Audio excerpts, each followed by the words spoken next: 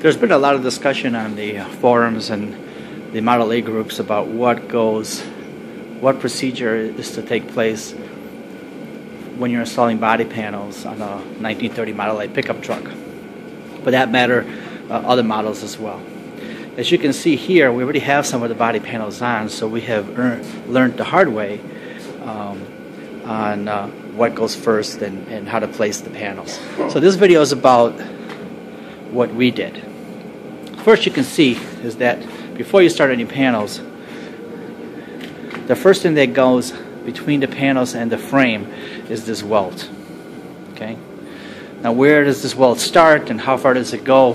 What we did is we placed this welt, we measured this welt to be from the back of the apron all the way to the front of the car, to the very front here. So it actually ends under here.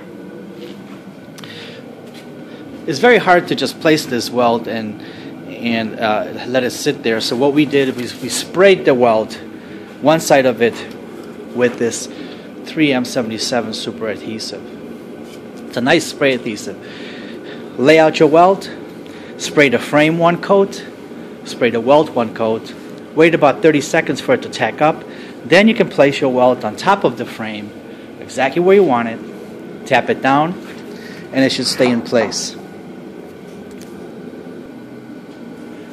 After the welt is in place, we use the punch to find the holes in the frame and punch them out so that these holes are ready for us to install the body panels.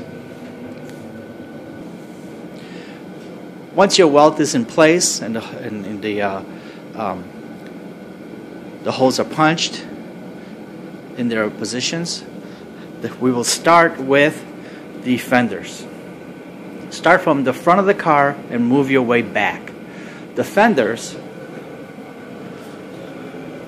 like this left front fender here, will go right in place on the fender bracket here underneath. For now, these two bolts is where the front headlight bracket will go on, but for now we're just going to place them in here into our bracket, which is underneath. The thing to think about here is that at this point you're going to have to loosen up this radiator bolt with a spring on it. Loosen this bolt up because you're going to have to put this in the fender under the rubber of this bracket for the radiator.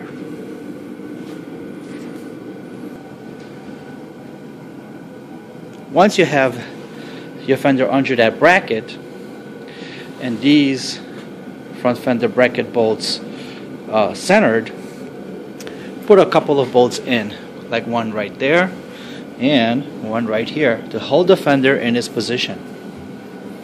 Now remember, because this fender is freshly painted, we want to use soft cloth gloves that are clean and free of debris. Otherwise, every time you touch it, you're going to scratch your paint job.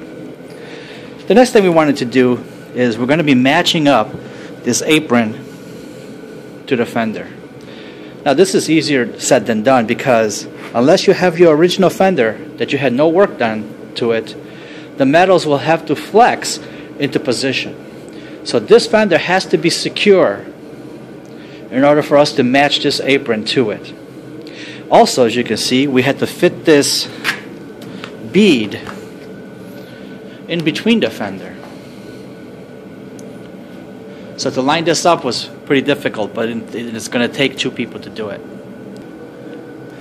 To start off, move your apron towards the front fender. Get it close.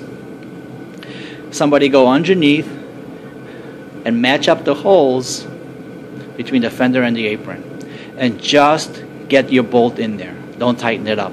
Meanwhile, get your bead in there in between the fenders and get it lined up, and then put the remaining bolts underneath. It's not going to be so easy. You're going to have to force this in a little bit, but work your way from this corner down to where the running board meets, and then eventually tighten everything up when you have it lined up, and it should match up. Now in this case, we're not going to be installing the running board yet, but we're using it to square everything up, to make sure that our running board is matching up the fender and the apron. We're going to remove the running board because in a couple of days we're going to have the cab coming in next, and we're going to need the room to step closer to the cab to install it.